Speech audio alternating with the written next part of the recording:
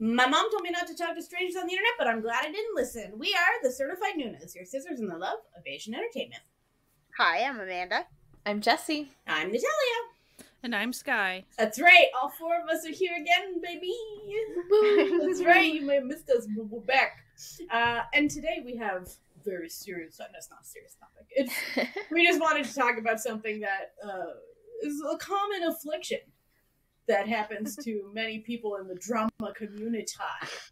And I'm gonna hand it over to Sky because this was really her idea for this episode. And she's gonna tell us all about Drama Ruts. Mostly I was kind of considering the fact that for some people this might be something that you talk with your drama watching buddies a lot, so who hasn't heard of Drama Ruts before? But the reality is, I think it took me quite a while after I started watching dramas and really getting into them and kind of getting a part of a online social media community speaking about them. It probably took me quite a while to actually hear someone having a drama rut and what on earth that was. And yeah, kind of talking about that. And I think it kind of also leads into discussions of what it means to kind of be a fan in a media consumption community of sorts, and there's no have tos. Like you don't have to do anything. You don't. I feel like a lot of this problem comes from this sort of a need to treat everything a little bit like a competition, and that you have to keep up with everything, and you have to watch all of the shows that are out, and you have to watch what everyone else is watching, and then it leads to and people get burnt out on watching shows, which is wild. Well, even when it's not a competition, it's more of you just, there's so much out there and so many people are talking about things, so then you want to be able to be part of those conversations, and there's just so many conversations, and then you keep on trying to watch all these things so that you could, keep being part of the community, and then it just crashes into you, and because it just all catches up with you that you're burning out on watching too many hours and taking up most of your free time watching stuff, kind of almost taking too many credits in college, or you're just oh, I really can't do this. It was fun the first bit, but I'm old now. Well, and I think sometimes your life changes, right? Something changes. You get a new job, or you have a baby, or whatever, and maybe before you had lots of drama watching time and now you don't, and so you have to be pickier about things, but maybe the fear of missing out makes it too hard for you to choose what things to watch, so you just kind of don't watch anything. There's a lot of different reasons why we fall away. And then I find there's a sort of a secondary thing that I see happening. That's a second type of drama rut where people just aren't enjoying anything that they're watching, but don't just stop watching it. And then are oh, there's no good dramas out anymore. No, you're just not having a good time watching them. So do some, So I see that quite often as well, which I feel it's a two-pronged situation all leading into the drama rut world. Well, so I will say, I think possibly the first time I encountered the whole concept of a drama rut, and I will not be able to tell you if it was me experiencing one or somebody else or whatever, but, and there's really no other word to call this, but if you do watch a show you really like, it doesn't have to be a binge, it can be. It can be a super quick binge or something, or it can just be something you fell in love with. Absolutely. And it's akin to when you find a book series that you just fall in love with. Books, I think, are where you're gonna find the ruts a lot, with the same type of feeling, where it's and then you love it so much, it hit different. You haven't found that same emotional response out of anything else, and you just kind of yearn for it. The dopamine, it's not hitting like it used to. And so for dramas, it might be let's say you fell in love with something that has beautiful cinematography or something, and so you finish it, you were in love, you have that emptiness afterwards, and then nothing looks as pretty to you as far as from that, or the character, none of these other characters that you're encountering are even close to as shiny or well thought out or whatever, right? But I think that, like, I think that's kind of a fun, that's kind of like the funnest version of a drama that you can encounter. I mean, it's still the reality is it is a problem, like, as far as if you're kind of wanting to watch dramas and pick some up and actually enjoy them, but you really did almost fall too hard for something, and so it is hard to, like, pick back up.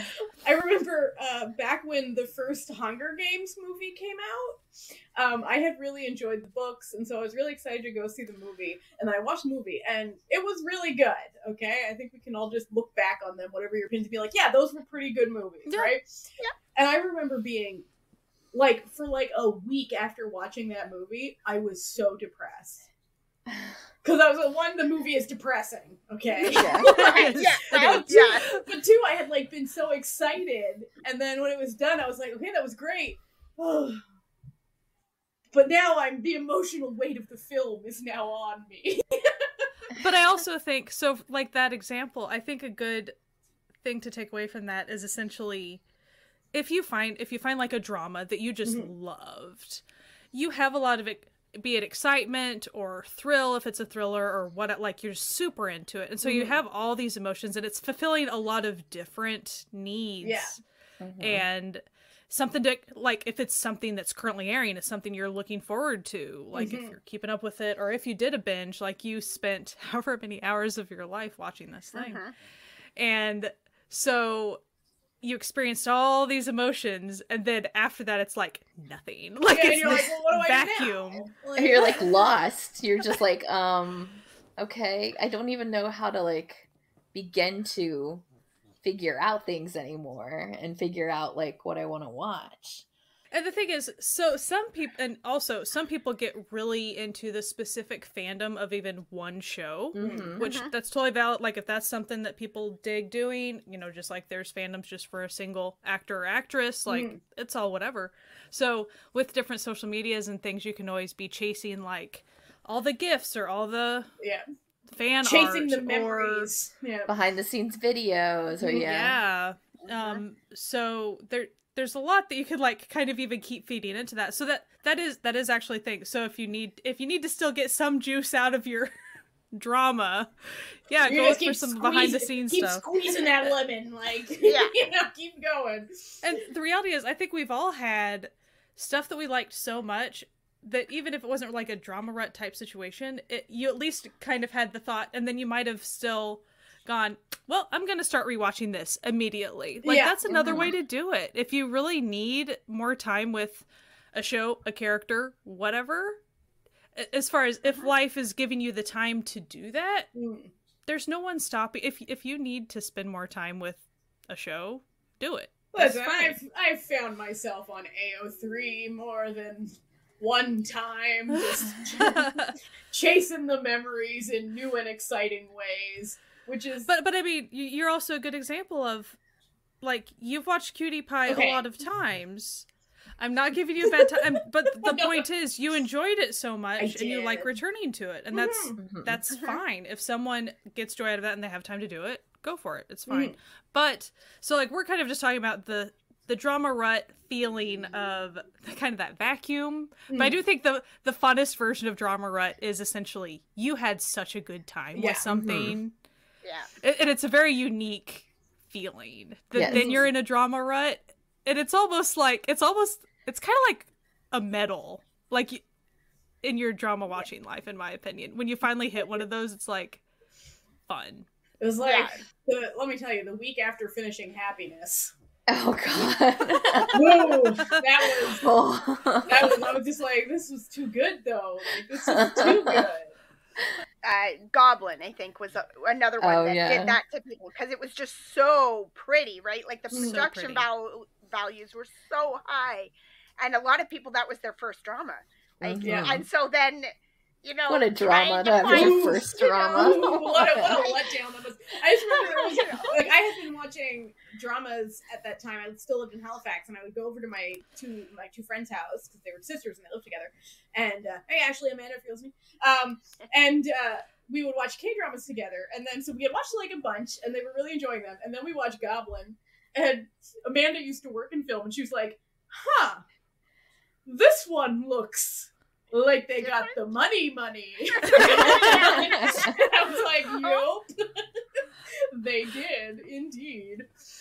But so, Amanda, were you saying that you had a drama rut after Goblin? Is that what you were saying? I didn't, but I do remember just having that thought when that series ended that this was going to change things for a lot of drama watchers, that they were going to have a struggle now, like that that they were going to have to go back into my drama list and like change their ratings for everything because their standard was going to change, and you know, well, like, and just kind of like we joked about, we kind of do periodically joke about if the first main Asian drama that you kind of that gets you into the drama watching like community or whatever, if it's one of those super high quality ones, it's like, ooh, good luck. Not that there aren't other high quality dramas now, of course there are, but it's just kind of the reason we joke about it is quite often the people that start off with not as slick looking stuff, yeah, our bars are kind of low. Like, it's really not that hard. Listen, when you start with Boys Over Flowers, let me tell you, like, you can watch anything. You're like, fine, let's go. You're like, Only up. Oh, just look at the upward trajectory from, like, the average 2010 drama is chef's kiss. Yeah. Well, and I think it depends, too, on what that theme is, too, right? So, with something like Goblin or Happiness, like, if somebody says, oh, I need to find that again, I need that, and ask for recommendations, well... You're like, good luck, friends. Like, if you really loved Goblin and you want more of that supernatural goodness, it does not come with those production values most of the time. Like, we get a lot of mid-quality supernatural stuff, and it's good and it's fun, but like, we now have some options though. Like, we got Noonas, we got Let's Fight Ghost is pretty good. We got so there's there's definitely options. But it's just you always if somebody asks like, oh, what else is like Happiness? Like, what are you gonna say? Nothing. Nothing's like Happiness. Nothing. Nothing can like compare. I can suggest you some zombie stuff, but it's not gonna be. It's not like Happiness. Well, even if someone was like, "Hey, I have a huge Alchemy of Souls shaped hole in my heart," I'd be like, "Buddy, you might as well just start a rewatch because I can't do much." You could try Earth though, maybe, but like, I guess maybe like now you're moving out of Korea. Like there's options. How do you feel about dramas? Yeah, so, how do you feel about China? Do you really like it? How long of a show are you willing to watch? Yeah, like. You did 30. Like, if you count it all together, you did 30 episodes. How do you feel about, like, 60? Because there's a show called Ice Fantasy with your name on it. I'm kidding. Not as good as Alchemy of Souls. True plot. But, I mean, one example is you can just kind of revel in the fun of the show, like whatever show it is, or rewatch it. I mean, yeah, because I think one for me that I think got a drama rut in. I definitely got a drama rut after Healer for me, and Healer was a little earlier on in my drama watching stuff, and then I definitely got one after Because This Is My First Life.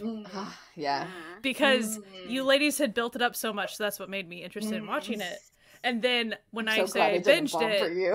I know, me too. I'd have been like, But I think a more dangerous one is when you're into the show, but not only do you do a binge, you actually commit to doing an almost overnight binge. Like you stay up late. Yeah. You have that With hangover. So you actually have a physical hangover from what you Right. did to your body to watch this show. So that you're experiencing the emotions of the vacuum hole in your heart, but then it's like, oh, I need to actually take care of myself now, like be a person. Oh, wait. I'm also a human being who has human needs. Damn it. So, I did want to go over like some. So we'll kind of talk about some things that can help you get out of the drama rut. So we kind of already went over some stuff. But one thing that I did want to really highlight and talk about, and I kind of already hinted towards earlier, and we kind of talked about like the competition stuff, or just kind of the vibes that you feel like you always need to be keeping up, especially if you're someone that enjoys watching currently airing shows and talking about it with your friends or whatever you do. There's pressure there, kind of, and sometimes life does shift. Sometimes it's a big shift, like that can cause an extended period of time away from dramas and or a lot of your hobbies that you maybe want to spend time doing, and you just can't. Like, it can be just an emotional state of mind thing. It can be grief. It can be just change of life for a little bit, and it can just be not wanting to press play, and that is fine. Yeah. Like, and I don't want anyone to think that if you're in a place where you can't be watching a show or whatever's on, don't feel like you need to, and don't force stuff. Yeah. And that doesn't mean you're any less of a fan or a part of the community that you have chosen to be a part of, whatever that is. We've all been there, and we're going to continue to be there. Like, and you have to remember, you could apply it to all your other hobbies too. Like, this is a hobby. This is to have fun or enjoy. And there are times in life that you're just not going to either have time to do that or have the mental capacity to handle it. And that is legitimate and fine. And if it takes you literal years before you press play again, that's fine. Okay. Yeah. They're literally, if anyone judges you, punch him in the face. Yeah.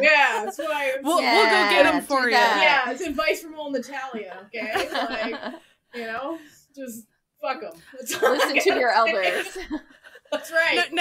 Now, as far as the fun drama rut that we were talking about, like, you know, you have a show that you really like, and then you have a drama rut. Usually they don't last that long. No, like usually there's a new show that comes that gives you that dopamine. Or you do something where, like, because you're like so into it, you start to like look at like other work from the person, and that kind of like gradually gets you out of that rut, because then you just kind of go back to like normal watching.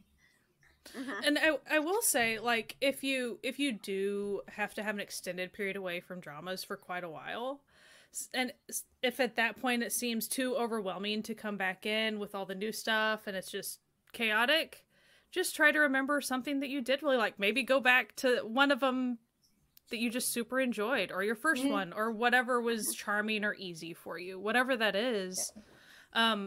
There's no reason to make this hard. Like, it's all supposed to be a good time. It's supposed to be fun, so... I think, for me, like, one of the biggest things that I do is switching the content that I watch.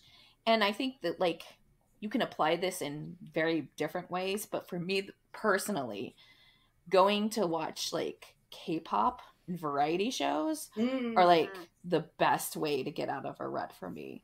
Because it's, like, switched enough that, like, I'm still, like, surrounded by those actors and surrounded by, like, the culture that you see in the shows and that sort of thing. But, like, it's just different enough that, like, it gets me back into watching stuff. But, like, someone else might, like, might present itself in, like, maybe you're watching rom-coms all the time, so switch to a mellow, or switch to, like, a straight comedy, you know? Like, switch it up there, or, like, even... different countries. Like, if you're just like in Korea and doing stuff, like, go to another country, and then you have like this like new exciting to like, you know, go to and see all the sights. Or you can be like Natalia and just have the most unhinged catalog of content you consume that just none of it makes sense. Push play. Just like, listen, I recently started watching a YouTube series of someone playing the game Crusader Kings, which is the most boring video game you've ever heard of, let me tell you. And yet I am entranced. YouTube is YouTube's a suckhole. Sucker, yeah. But I think that's the thing. There are some days that, even though I might not be in a drama rut per se, because it doesn't really last like days on end necessarily, but it might be a couple days. Yeah, I'll pick up a variety show, or I'll just watch some music videos, and like that's enough fun. Sometimes it's just revisiting my favorite music videos and just kind of going through that. But other times, like if you are kind of in a rut, or sometimes another hobby just comes and smacks you upside the head and is like, hey, remember you either used to like doing this thing, or you were halfway interested in this once. Time to push you down that rabbit hole. And so you kind of sometimes get sucked into something else for a while. Ah, the ADHD method. Yeah. Hyperfixate on something new. Hey-o. But especially like sometimes not to get like too deep about whatever motivates you to watch dramas, but sometimes it's, hey, I'm having a good narrative time. Like, I like storylines or something. And sometimes it's like, what feeds that desire for storyline? Sometimes it's reading, be it physical or audiobook. Sometimes it's, oh, what's this people playing Dungeons and Dragons that I've never even watched before, but like, this story's darn good and super engaging. I'm now hooked on that. Like, so there's all types of stuff out there that if you kind of have a narrative itch, there's a lot of stuff that can scratch that. And so you don't have to limit yourself, but also if you are in a drama mood, yes, definitely go check out other countries. Sometimes it's even, oh yeah, that English speaking stuff, I kind of did want to watch this 3 years ago, but I've been ignoring. Well, I don't know her, you know. I think that is a big one for some people, because they get into a place where they just don't, like, especially this time of year, in North America, you get a lot of people who in February have the seasonal blues and stuff, and they just don't have the energy for subtitles. Like, they don't have the energy to read a book, so they're only listening to audios, and even then sometimes they can't follow a storyline, or like they can't watch subtitles because they just can't read and watch at the same time right now. The energy is just not there. So like, yeah, watch something English. Like, I just binged through a bunch of like cozy British murder mystery series over Christmas holidays. And like, those are really good, like anything BBC and stuff, because they have short little seasons. So if that's what you like about K-dramas, is that it's like only 10 or 16 episodes, like the BBC has got you covered. Like it's, or, you know, like mini-series of any sort, like, you know, there a lot of the Neil Gaiman type stuff. There's a lot of audio stories out there. There are some of the like shows that were made and stuff. Like, there's some really good stuff. Exactly. I also read a lot of webtoons when I just can't really focus on TV. I love me some isekais, you know me. So that's an option that you can do. Yeah. Oh, one thing about like, if you're somebody that maybe hasn't put your toe into other countries yet, other like Asian countries specifically, East Asian countries specifically, to check out like their dramas. We actually did do a podcast episode about that. So you can check that on our website, and I'm sure we'll link it. But it's Continental Explorations, the title of that podcast episode. And we kind of go over some of that stuff. And so it might be a little good intro for you if you're curious about kind of what we think the strengths are of certain things, or what you might be interested in. So we talked about that. And kind of, now, I will tell you, as far as where to find things, that gets dated in like 2 days. So basically by the time we like post an episode, it's like already dated. Yeah. So like, some things are still where they were, but for instance, yay, J-dramas coming more to Netflix and Hulu and things like that. Like, that's great. So there are some more places that we hadn't seen back then. We kind of joked around with like Natalia just like picking up anything, but really sometimes like the mental like problem that you're having with like getting back into dramas, it's like very, very small. You just don't realize it. And like just by pushing play, you get over it. And but like you build it so much in your head that you're not thinking about it. And so like it is kind of like sometimes the like way to get out of drama rut is just to push play. Just that, as simple as that. Or like even just like finding like a routine that like makes it fun. Like maybe like you always watch it at a certain time, or like you always have like tea with like your viewing, like little things like that, and make it a really nice like comfort time. I think that like also helps. And I will say, like for me, I think there are periods of time I kind of get more watching done personally. I happen to have a way to watch dramas whenever I'm on my treadmill. And if I'm in a time period where that, and I enjoy doing that. So I'm not pressing like, exercise on people. I'm not saying that. I'm saying if there's a multitasking type thing that like you're going to be spending time doing this thing anyway, and if you have a way to watch dramas while you're doing that thing, cool. And it helps pass the time while you're doing this thing that you might not really want to do as much. But, or like or you can put on a show. As far as if you're having trouble even consuming anything, if you can't handle subtitles right now, but you just need to get over the barrier of watching anything, fold your laundry while you're watching an English-speaking show. Like, just little things to start helping you get used to consuming storylines again or whatever. And the reality is, if stuff isn't hitting for a while, just take a break. Go do something else. And just take care of yourself. Mainly just take care of yourself. If you're going through a really rough time, just take stuff slow. There's no reason to put expectations on yourself. I think that's an important one too, because sometimes the rut has more to do with your mental state, right? And it's like, and maybe you're, Sky mentioned earlier, like maybe you're going through a grieving period or something. And so you're just at a point where it's like, I can't watch anything new right now because what if somebody dies? Or what if somebody has the same thing happen that I am struggling with right thinking now, about the and other thing. I can't watch this in case. So, talk to people, and who, if you see somebody's watching it, say, does it have the thing, and like find out. But like the other thing is, go, like we've said, go back and rewatch something that does not have that thing, and you can go watch Weightlifting Fairy or whatever and be happy about it, and just and like inherently like is big dramas, especially like watching Asian dramas, they're gonna be more kind of, I say taxing, like, but loosely, like taxing on you than like watching something from your like own language. So like it's hard, like, because it's like if you're in those like states, it's going to be hard to read subtitles and process subtitles and the show all at once. And so it's just like genuinely just not going to be like the best option for you.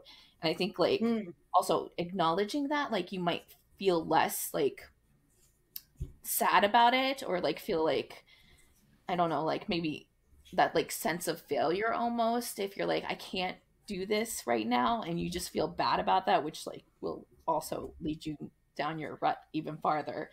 I think that's like a very like unique thing, especially with like watching content that is not of your own language. I think another thing that I see a lot, which I think is a bit of a trap for people mentally, is that when you like a show so much, and that's one of those like, I really like the show, you begin to put down every other show in comparison to it, where you'll be like, oh, it'll never compare to this, and it's not as good as this, which means that this show is trash. No, it doesn't. Like, you've built it up in your head. You should let that go and enjoy things for what they are, and you'll have a much better time watching things, as if you're not holding everything up to some insane standard of a show that just dopamine hit you over and over. Yeah. Like, there are some people that are moody watchers, and there are some people that aren't. Like, I know that Jessie is a great example of, like, if you have the mental space, Jessie, to watch something, like, your needs and expectations for the shows are pretty consistent, right? Yeah. Whereas if I'm in a certain mood and if I start encountering a show, it depends on what day it is if I like that show or not. Yeah. Yeah, like people do that with weather as well. Like even weather will make you watch something different. So like, and I think people need to sometimes, and I don't mean check themselves, but as far as like maybe if the show's not hitting right for you, put it to the side. Yeah. Visit another week, visit next month, visit or just whenever. like never visit again and move on from it. Yeah. There's no need to watch something you're not enjoying.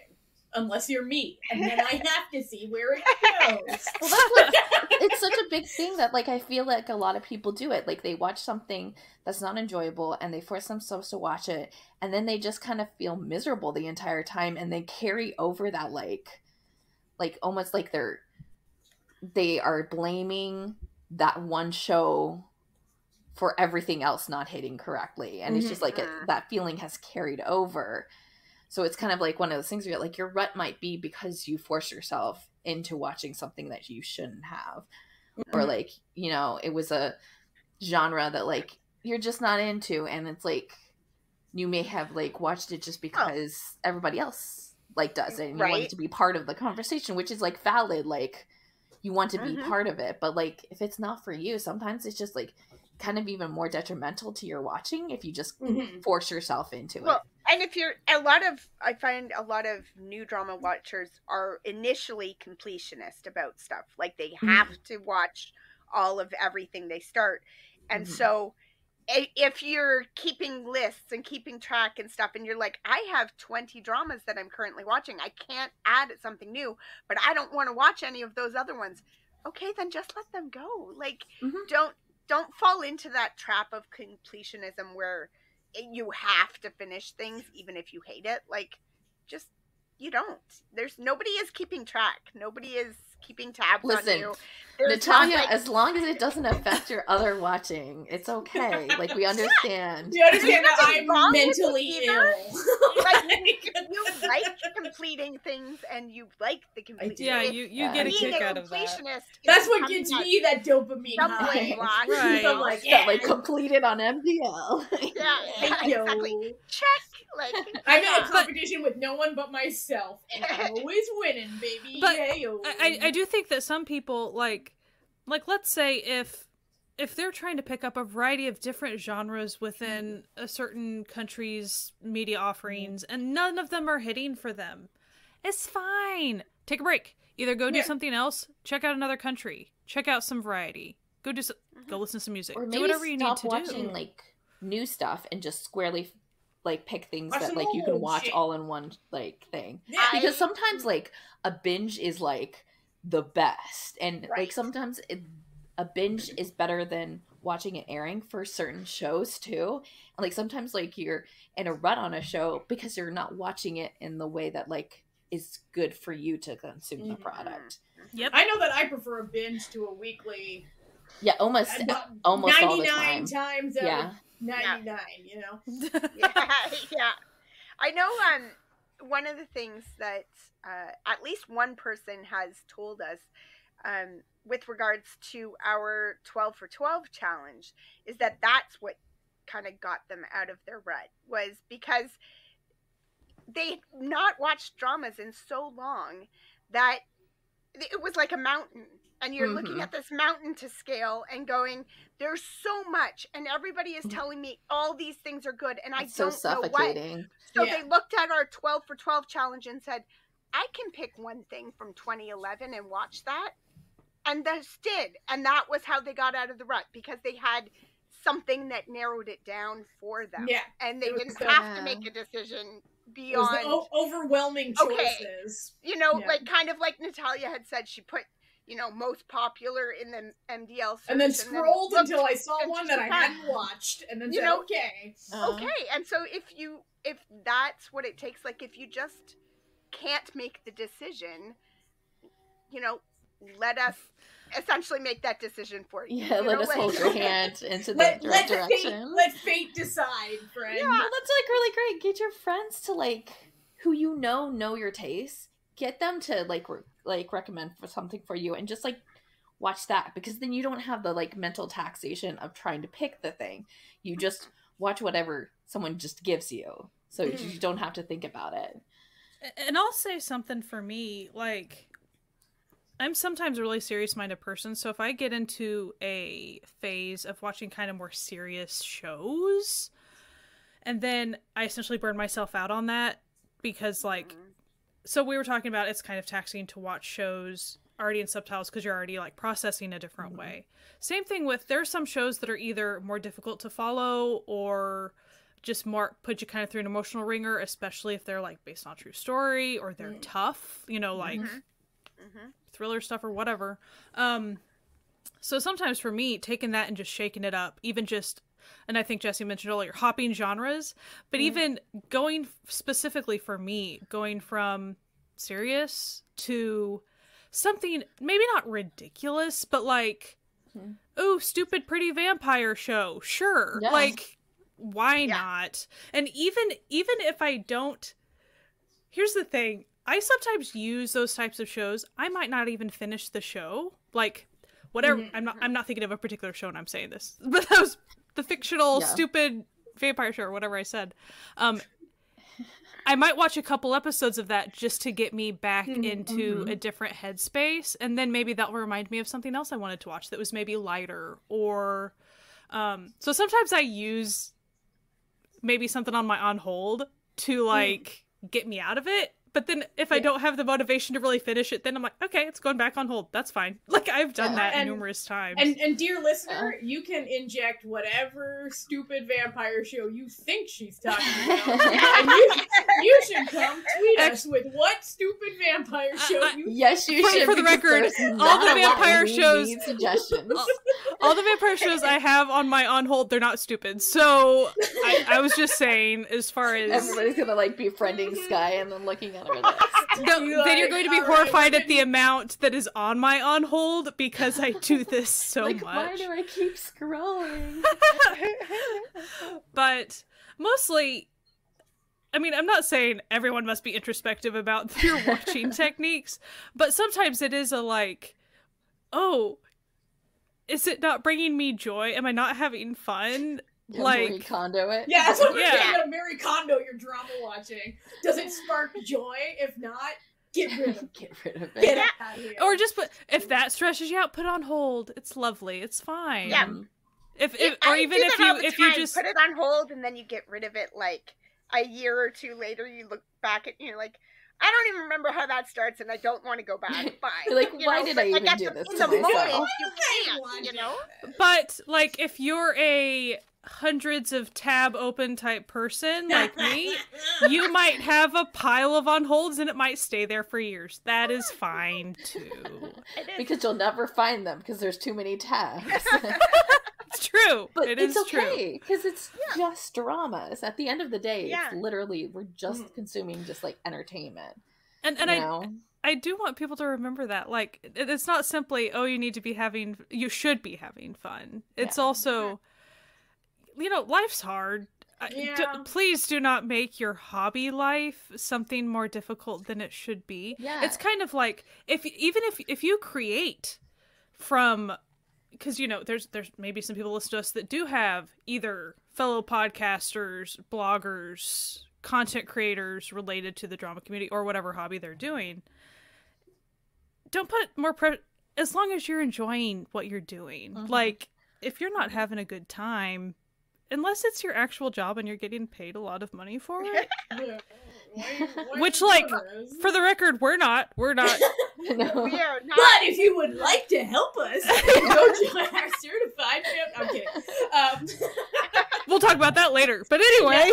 Stay tuned to the end of the episode. It's so true. When you are creating content of any form around something, you can reach a point where you feel like it feels like a job. Right? Like, and it's not entertaining anymore.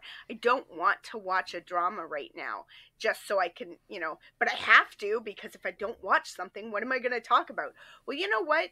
Like, we do our what we're watching, and some weeks it's like, I didn't watch anything, so I'm going to tell you about this book. Literally just read, watching X-Files again for the 3,000th. Exactly. Hey everyone, like, just watching Minecraft Let's Plays. Don't worry about it. And that's okay. And I think sometimes we need to flip that switch in our brain and remind ourselves that our hobbies Get are out of hobbies. They're for fun. Whole like Hobbies getting caught are up supposed and to be enjoyable. Caught up with everything. I think like a lot of like the times these drama ruts happen because you get caught up in everything, which like it's going to happen because like especially if you're like new and you found like people who like finally like the things that you like, it's very exciting and stuff. But now you're in a like you're consuming something much differently than you were before, and so it's getting you out of that like comfort zone or like the way that like is the work like what works for you. I think that like it does mess up that, and that's like what causes the rut a lot of times, is that you're just like kind of forcing yourself into a watching habit because of others and because of that like fear of missing out and not being part of a conversation and not being part of the community, and it just like backfires on you because like you reach a certain point where you're just like, I can't keep this up. And you shouldn't have to do that because you're here to have a good time, man. You know, like you just bro. Just have a good time. And the reality thing, like things change. Just like, you know, our home is Twitter, but Twitter is what Twitter is right now. So our like, home might be on fire. So even as far as the way that we, you know, have discussed things like that on Twitter before, like we might have to shift, you know, things change. Like even not in our own personal lives, but sometimes our platforms change, or sometimes how some participatory thing like shifts, and you have to accept that and you have to move on. Your budget goes, and then you're like, well, now I only have one place to watch things at all. Yeah, no, just like little things can add up. Or sometimes you're just vibing, having a good time, and then drama fever dies. Yeah. You know? Yep. Sometimes you're vibing, just like, you know, planning to start a podcast and being all the great, and then drama fever is like, bye. Drama fever's like, and then you have to be like, oh my gosh, our first episode, we're gonna probably do something different. Now we shift. It was fun. Well, it happens all the time, even with, like, let's say that you had a certain drama that you really enjoyed, that you watched the whole thing of, and it was there a couple years ago, right? Like, let's say Netflix, for instance. And so you can be like, you know, oh yeah, I really liked this thing. And you, in your head, you're like, for sure it's still on Netflix, right? You go and look, it is gone. It's like gone from everywhere. It's not just gone from Netflix, and you're like, why? And then sometimes that thing will come back, right? Like Birdie Buddy was my first drama, and for years people would say, oh, well, what was your first drama? And you'd say it, and they go, do you recommend it? I don't know, it's not great, but like I had fun, I enjoyed it, right? But it wasn't anywhere. Like Netflix didn't have it anymore, and it wasn't anywhere for a while. And now it's on like 3 different platforms all of a sudden, and you're like, okay, like it's back. So now I can say to people, it's back. If you want to, like, go ahead. It's also just really interesting, like kind of related to that. So like when I started watching dramas, the whole way I started watching them was just on Netflix, and I started doing Taiwanese. That's how I started. And in that moment in time, there was a huge, a certain time period of Taiwanese dramas. They were just all right there on Netflix. And so like, it was kind of just the backdrop of what I did. And so then just a few years later, all that shifted and a lot of those are gone now. And so it's interesting. Everybody has a different background for like, essentially what they could access when they were first new to dramas and how that affected your first drama, but even the handful you watched after that, right? And that kind of affects patterns that you maybe even make to watch dramas. It's just fascinating, and it's all changing. So you have to accept the fact that it all changes. You can't do much about it. It's all an ephemeral vibe. Just, you know, just roll with it. Go with the tide. You do have to start having thoughts and conversations with yourself about how comfortable are you with staying on certain sites or not staying on certain sites. You have to consider that. That's between you and whatever deity you believe in. We're not judging. We're not going to tell you anything. So, are there any specific drama ruts that you ladies like that you remember that you personally experienced at all? Like any funny stories related to any of this stuff? Okay, I'm gonna be real, ladies. I don't really get drama ruts because I have no taste and no shame. So I will watch anything. And then because what'll happen to me is if I get sad, then I'll go rewatch something I've already watched that I know will make me happy, which is how you get someone watching Cutie Pie like almost 10 times in 1 year, okay? Like, because sometimes you get sad and you just want to watch your little babies fall in love. But now, one thing to take away from that for you is that Cutie Pie is a shorter show, right? 12 episodes. But they're not shorter. They're not shorter episodes. Okay. No, they're like an hour long. It's a regular like show. Okay, that is way more. Yeah, the little sequel was only 4 episodes. Okay, so it was good, guys. I enjoyed it. For anyone who's wondering, did Natalia enjoy Cutie Pie too? But I will say that's if like some people if they were sad or needed to pick me up, you can kind of go for smaller stuff, shorter stuff. Or, I mean, the other thing is you can skip a bunch of stuff if it's a rewatch. You don't have to watch the boring office politics. You can you watch can one couple. Yeah, exactly. And like, you can often find edits of like just that storyline. As far as who has been watching a lot of fan music videos of Island? Oh, I don't know. Maybe me. That could be. What a mystery. I find about once a year at least, I'll go back, and one of my first Thai dramas was Two Moons, which objectively not a good drama, but a very fun watch, very cute. And I will go back, and it's like I know exactly, almost to the timestamp of like episode like 5 or 6, and then you watch through to like 8, like, and it's just a good time in there, and it's fun, and all the good stuff happens, and then you're like, okay, all right. That was enough. That gave me what I needed. And you can go do that with variety show episodes. Like, I did that recently. I was messing around with Busted, because I love Busted, but it is long. It is long. It is very long. And there's this particular part where, like, it was kind of funny. There were snakes involved, real snakes involved, and Park Min Young and Sejong, like, they were the ones handling it, and all of the men were just shrieking and falling down the entire time.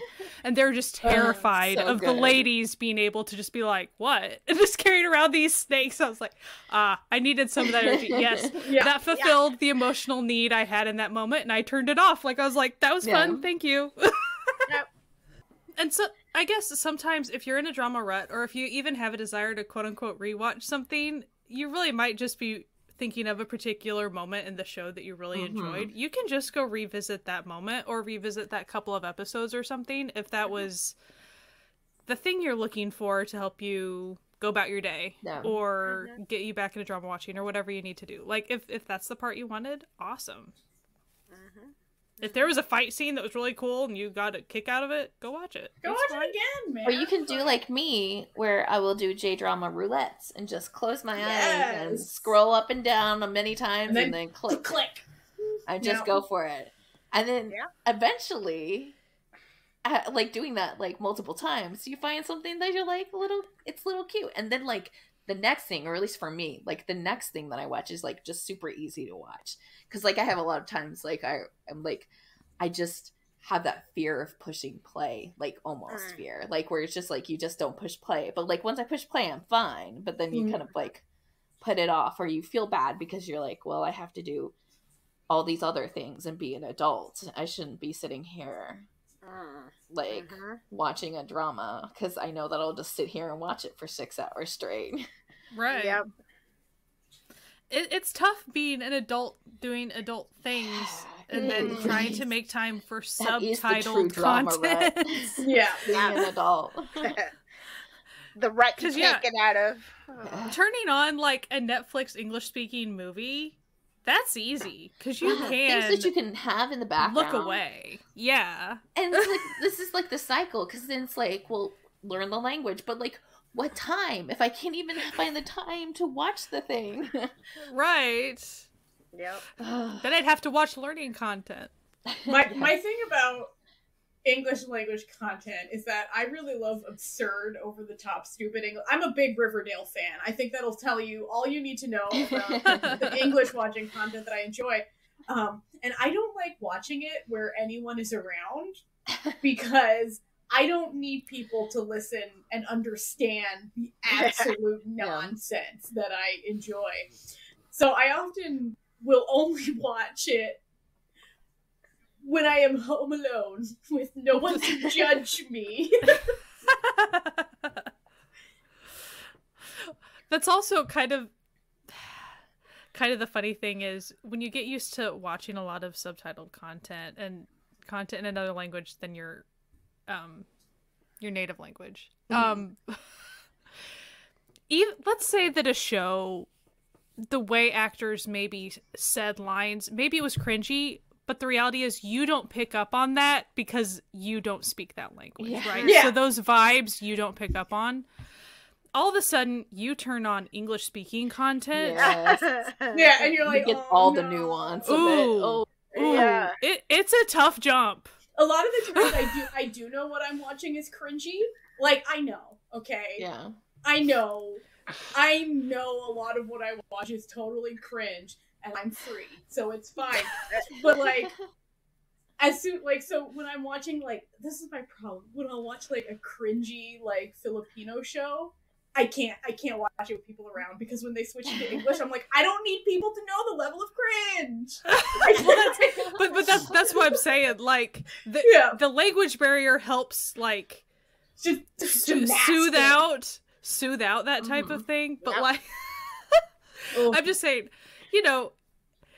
because it's of course objectively the exact same thing to go turn on an English speaking show of the exact same level, but it almost hurts more whenever you do it. Like, it's like psychic damage a little bit. Like, but the reality is, you should be cringe, you should be free. It's totally fine. I'm not knocking it. I'm just saying, I've hit that barrier before. Though. Like, some people might like just watching the absolutely craziest, weirdest show imaginable will just like pull you back, and you're like, this is what I was missing. Just to be like, listen. Once like, you experience your first kimchi slap, you're never the same. Or like, those like really just like no effort, just like sweet little dramas, and you're just like, that's what I needed. I just needed something that like I could feel a little bit of happy emotion, and I don't have to like process anything. I don't have to think about it. It's just there, and just like that like little thing is just like enough to like satisfy you. So you're then like, yeah, I'm out of this rut. I can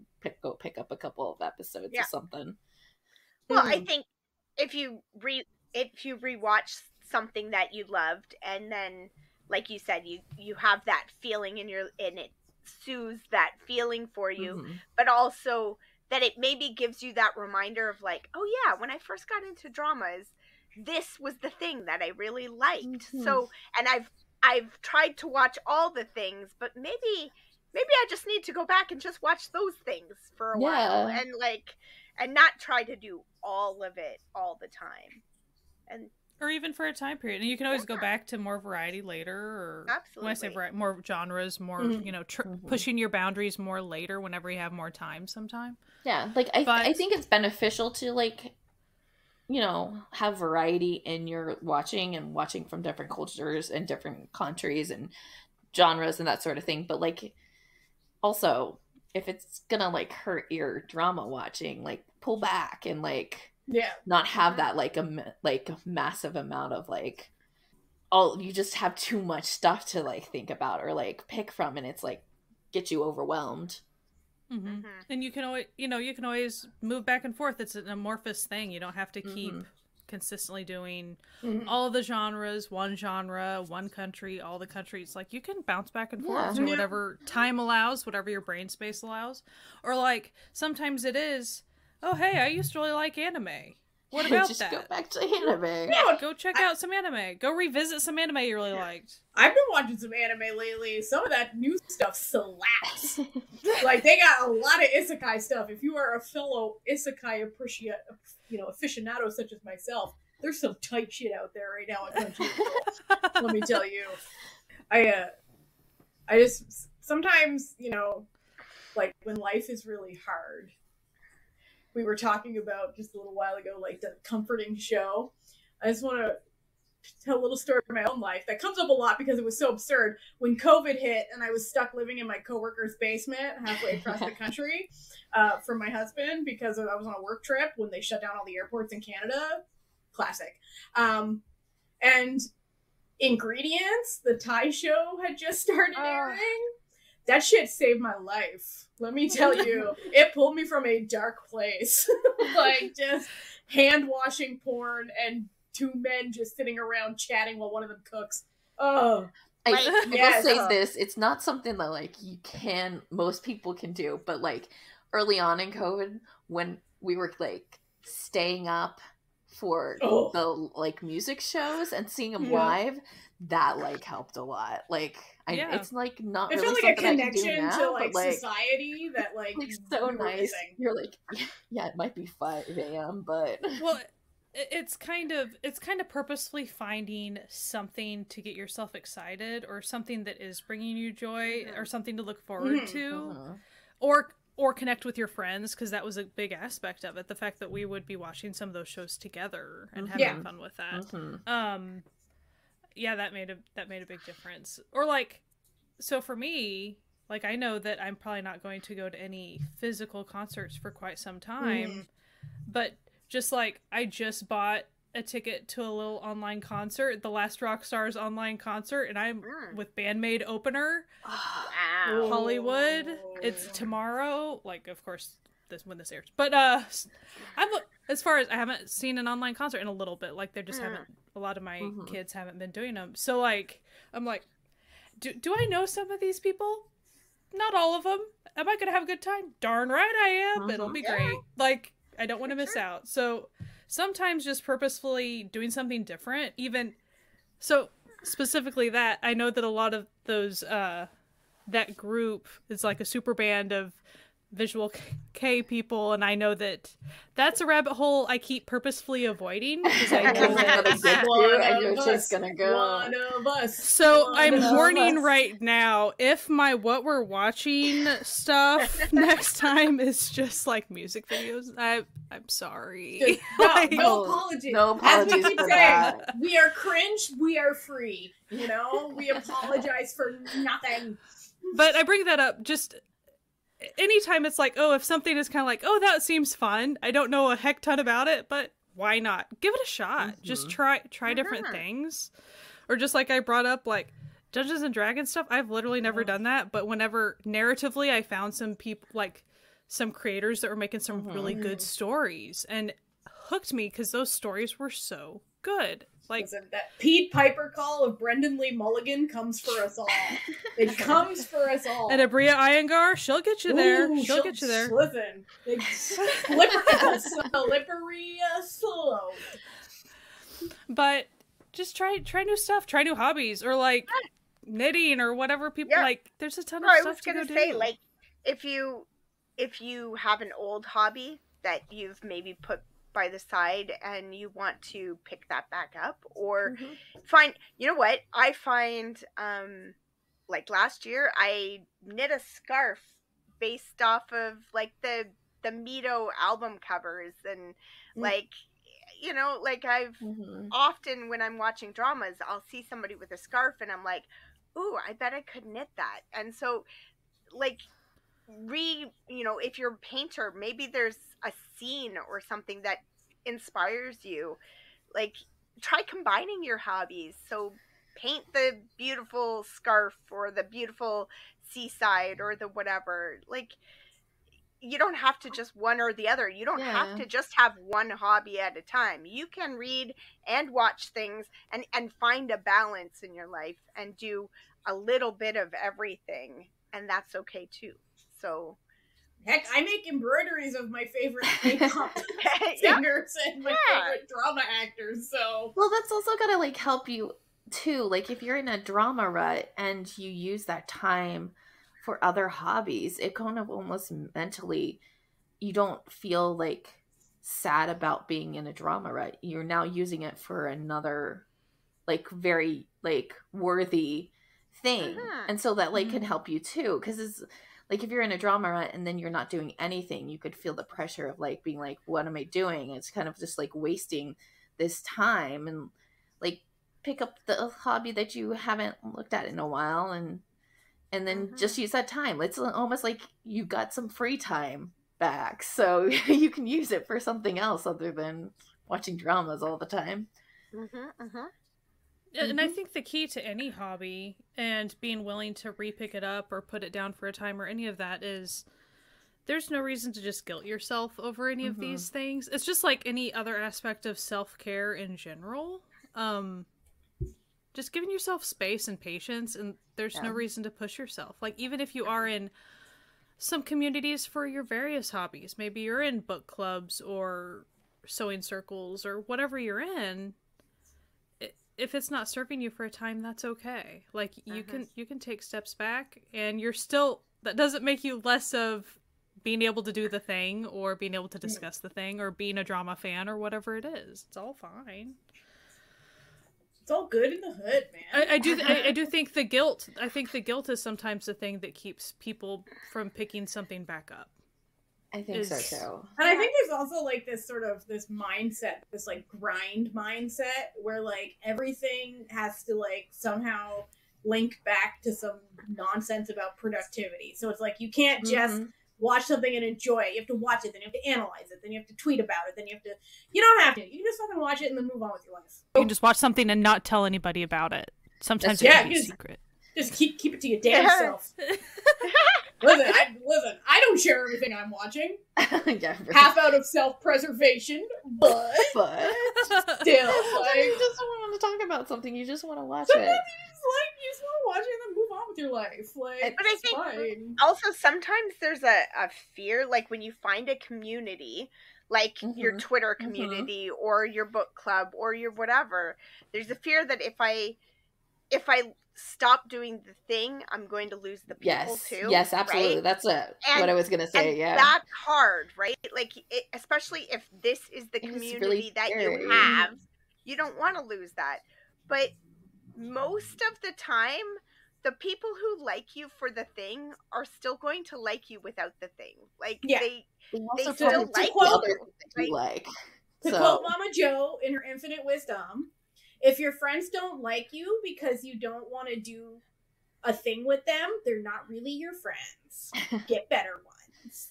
Get people who just like you for you, not because you have the same interests. And I understand it is scary. Thinking that you might lose a community that you've grown with, and like, God, especially if you're like in a position where you don't have like a lot of access or you have like social like issues or something like that, where like this online community that you fostered is like kind of your biggest community. It is scary, like being like, well, if I'm not doing this one thing, I'm going to lose my friends. But I think like a lot of times you'll realize that like those friends are also doing other things too, or will still be there even if you're not like doing that one thing with them. Yeah.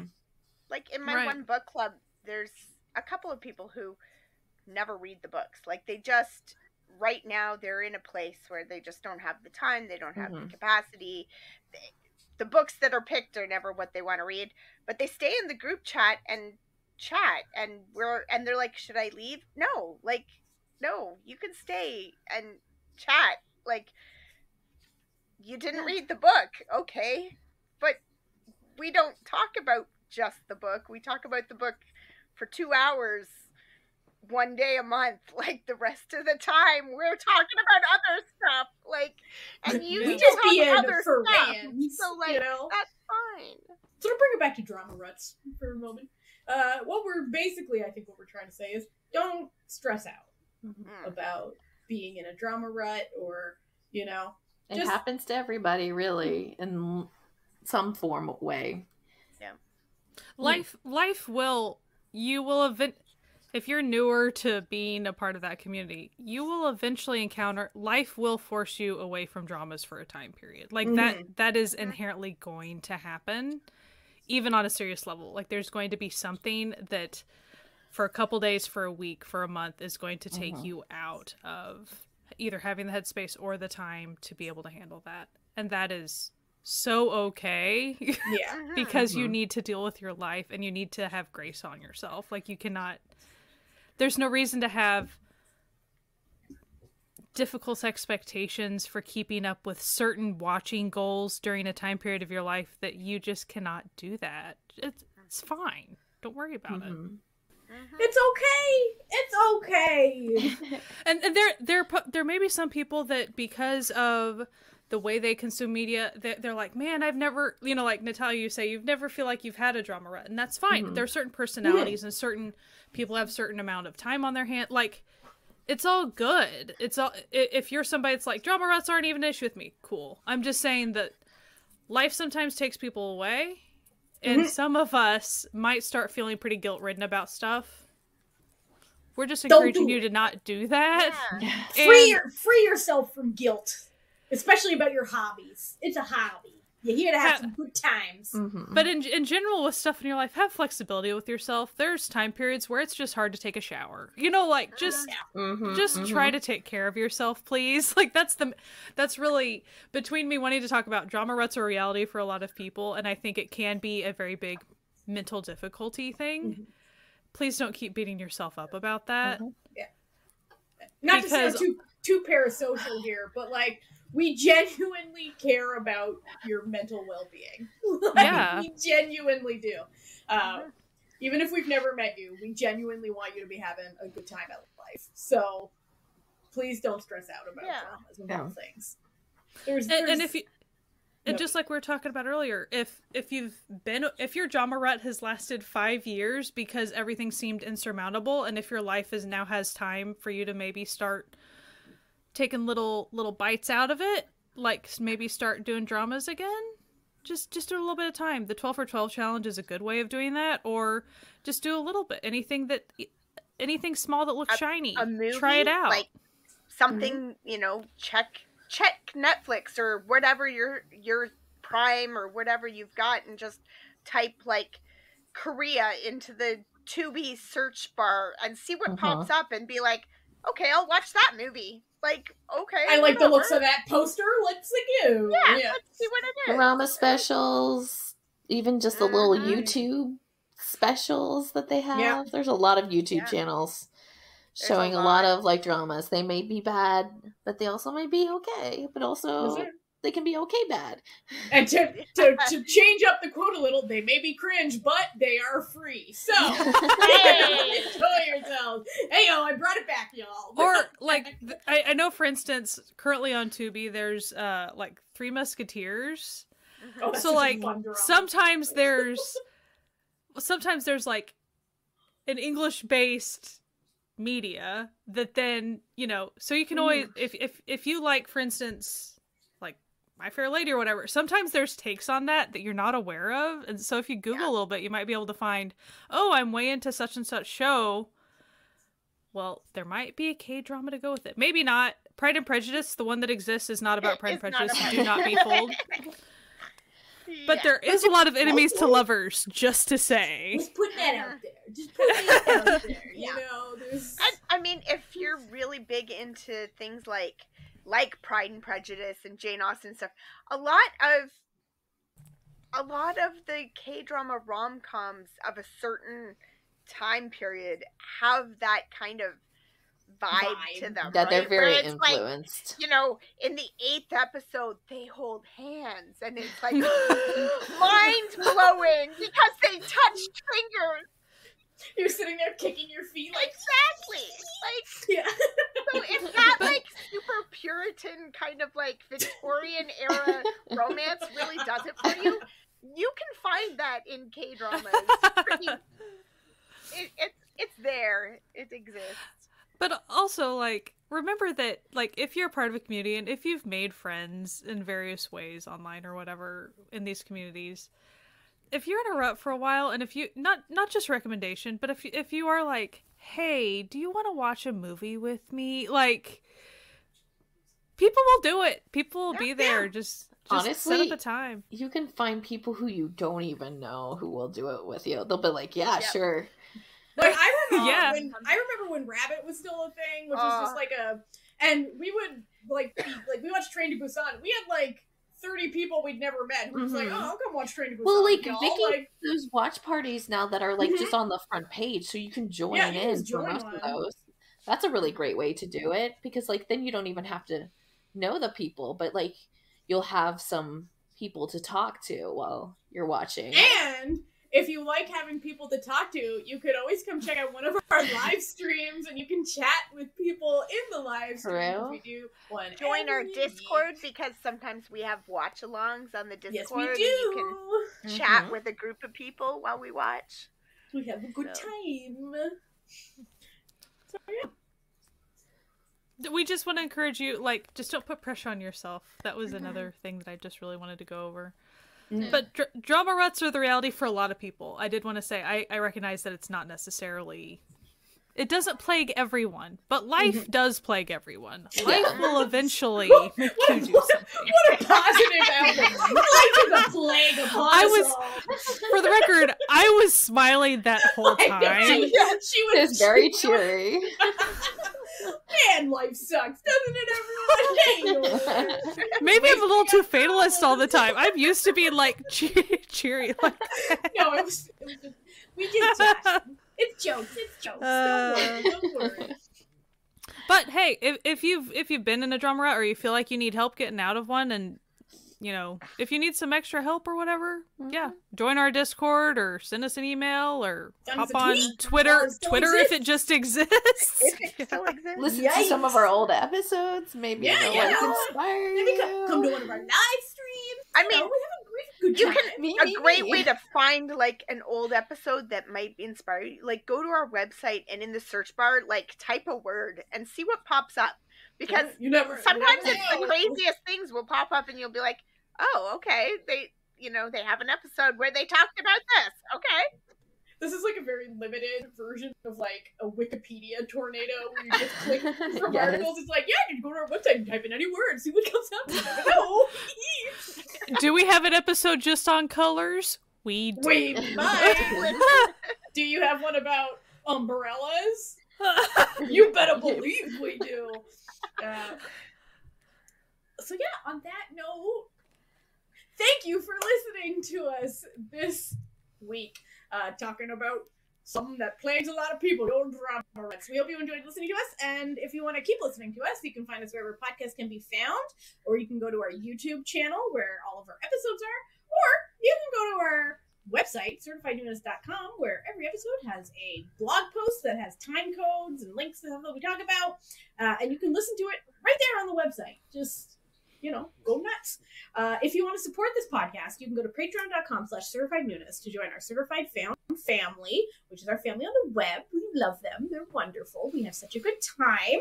And we have movie nights. We have extra little mini episodes that go up there just for patrons. And also patrons get special badges on our Discord, which you don't need to be a patron to join. Anyone can join the Discord. It's free and fun and a good time. Anyway, we hope you had a fantastic week. And, keep it frosty. Just, do whatever you want to do. You're cringe and you're free. So as always, wash your hands, wear a mask, and keep enjoying Asian entertainment. Goodbye. Bye.